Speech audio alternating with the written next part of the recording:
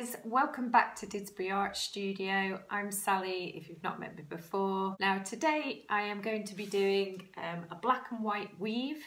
I'm going to be developing one of the identity drawings that I did a couple of weeks ago in a video, so if you've not seen that, check it out. And I'm going to be developing the 2D work into 3D weave sample.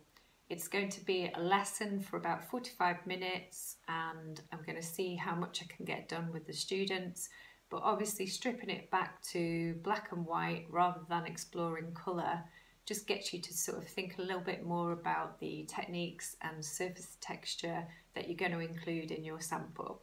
So let's get into it. Okay, so next up I've got my weaving board and also weaving needles, again from Amazon, just plastic weaving needles, and you're going to need a pair of scissors and your wools. So I've got a load of wools, black and white wools, that I'm going to use in this project today. And first of all we're going to look at how we're going to be inspired. So if you remember this piece that we did the other week on identity, I'm going to take little elements from here and make up a plan that I can mainly, on the whole, follow.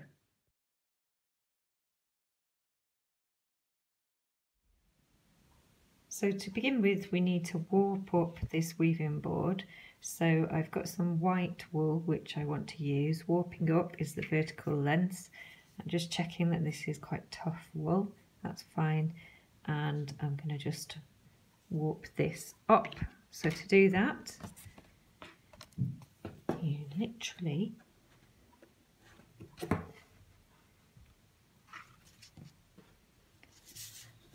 tie a knot on the back,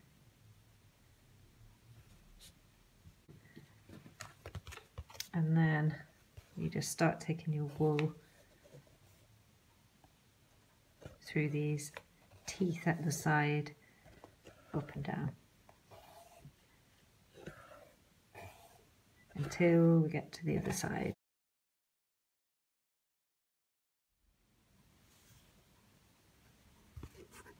And then to finish off, let's see, ready to start. So you cut yourself off a long length of wool, thread your weaving needle, and I'm going to start on the right hand side here. I'm going to take my needle under the first warp length, over the next warp length, and literally over under, and then pull my wool through and leave just a short amount of the wool at the end. I'm just going to ripple that up to the top of my board. And again, over, under, just to finish off. You can just use the end of your needle to get that up to the top. And then I'm going to go back the opposite way. So I ended here on an over, so I'm going to start on an under. And this creates the weave. This one is the plain weave. Just pull that through.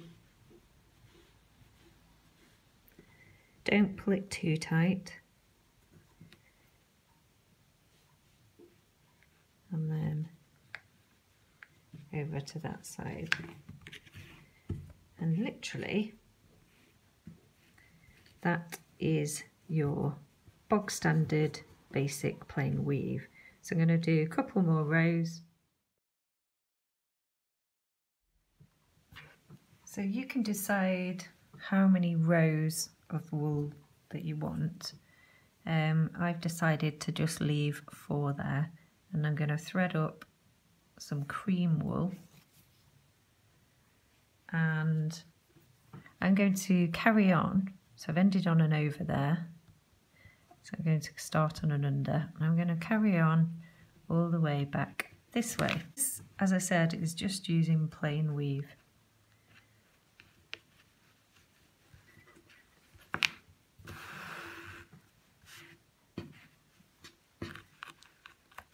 once again, you can decide how many rows you want. So I might just do one more row.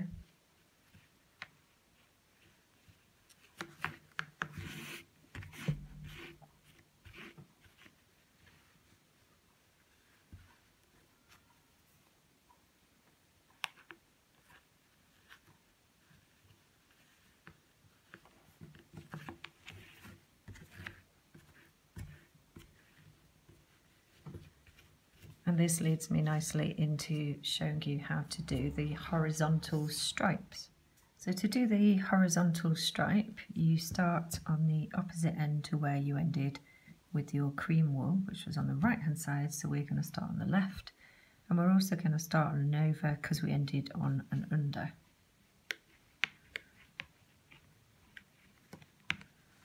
So I'm doing the plain weave again.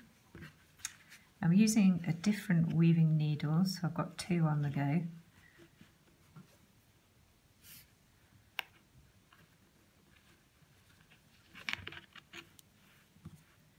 And for the horizontal stripes, we do 2 rows.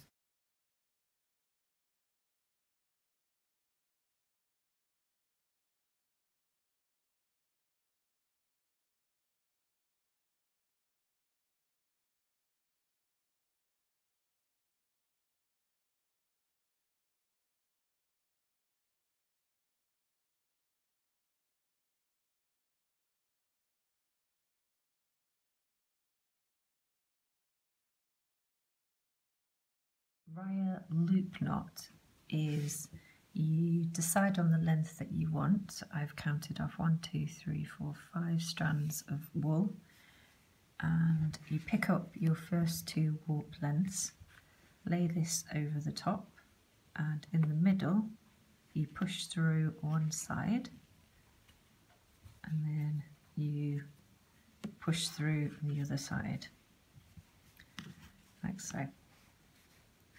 And you start doing that all the way across. So I'm going to pick up the next 2 warp lengths, a slightly shorter wool cut here, and I'm going to take my wool through the centre and through the centre on that right hand side and push that up to the top, like so.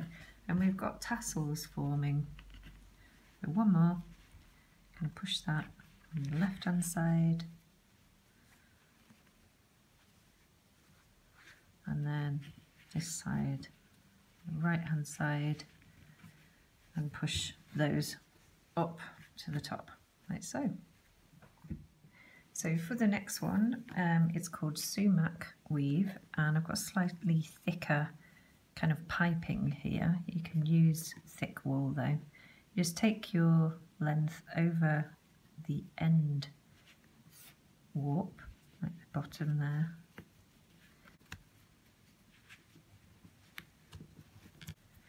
and then the next one.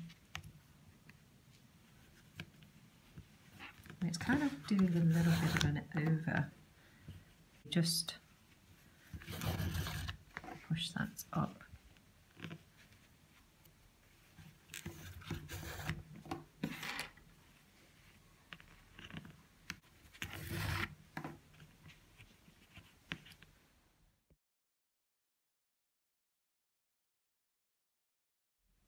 So once we've done that, we need to head back this way to the left, and we need to change direction. So we're going to twist it around that final warp, and then I'm going to take my sort of, it's piping really, but over the top.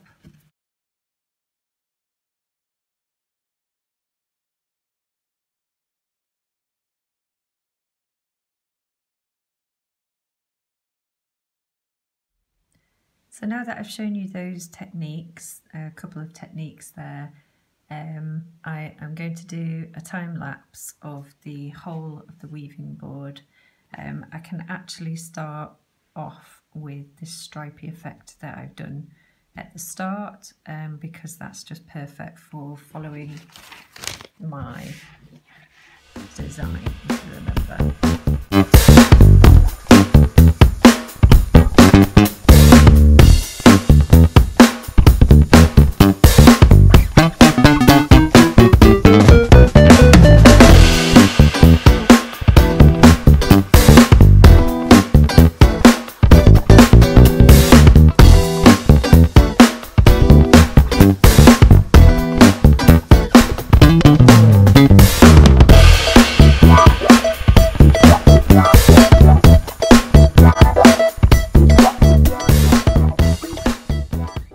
there we have it. We've got the stripy effect at the top.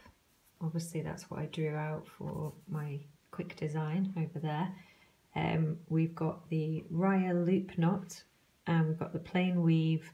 We've explored some different wools. Got this tassel effect coming down the side. We've got the sumac weave just over here, checkered effect, and just some textured wool. So just to show you, this is what I've done with the branch. I've completely wrapped it with some lace, and then I've gone over the top with an old cable around here, and I've wrapped that with beads.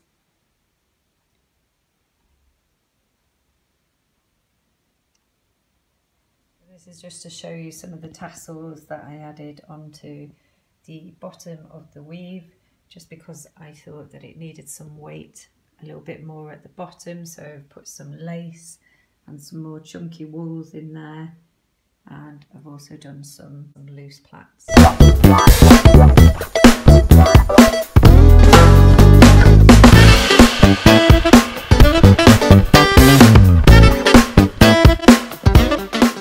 Just a short video of a time lapse and working from 2D into 3D, and I hope you really enjoyed it. If you haven't subscribed, do subscribe today, and I'll see you in the next video. Take care.